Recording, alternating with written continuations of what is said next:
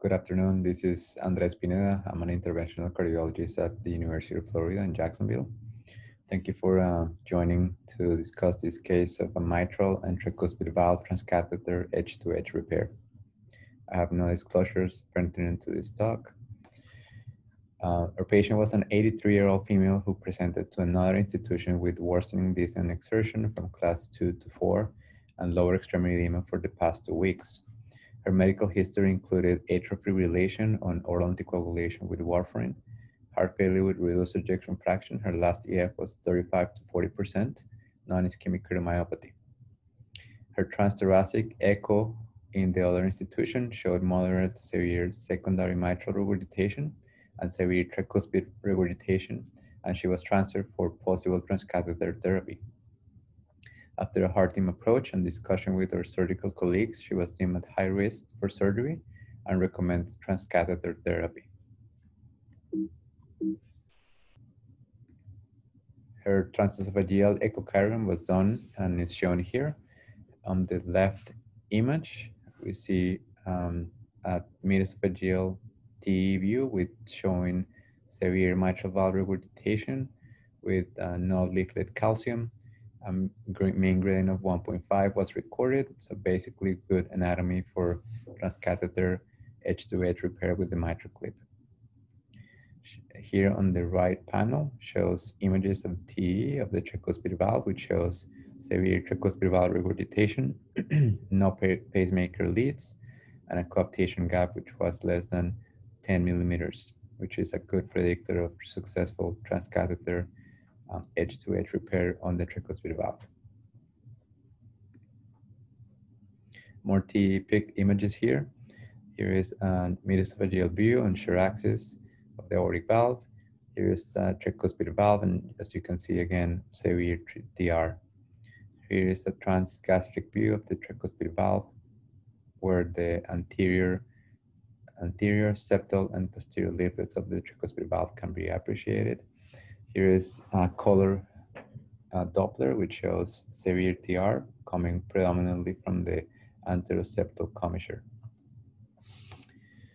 Again, her coaptation gap was less than 10 millimeters, and which was good for tricuspid valve repair with the mitral clip.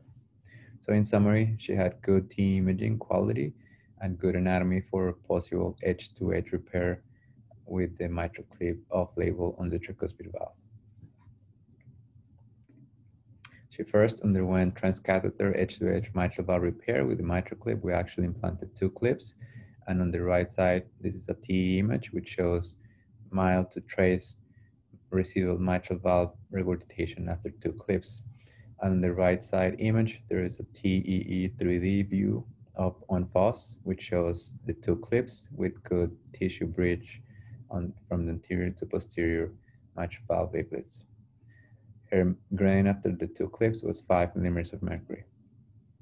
At this time, we continue with tricuspid edge-to-edge repair with the mitral clip off-label. And for this, with the current technology, there are several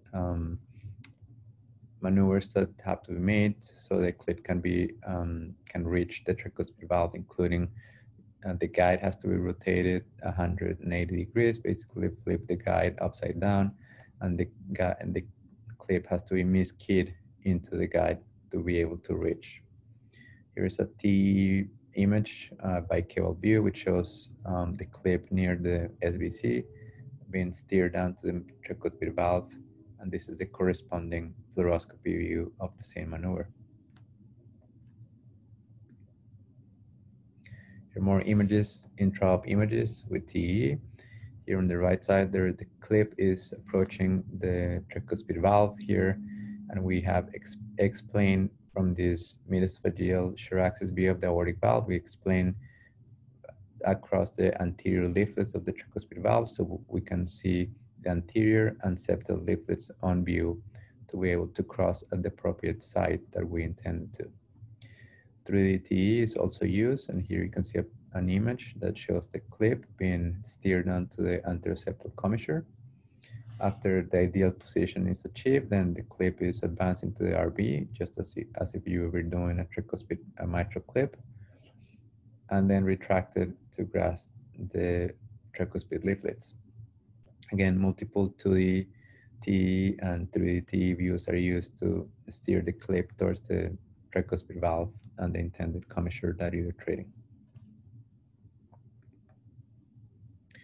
In this case, we grasp anterior and septal leaflets, and this is an image, TE image. There's 3D to confirm the position. After we achieve the desired location, we close the clip, and significant reduction of the tricuspid valve was seen, as you can see here in this color compare view. Here is a transgastric view showing the clip in the anteroseptal commissure and significant reduction of the tricuspid valve regurgitation to mild to moderate. The clip was released and we completed the case. Here is the hemodynamic assessment during the case. This is baseline LA pressure, which shows a B wave up to 38 millimeters of mercury. That it went down to 20 after 2 mitral clips.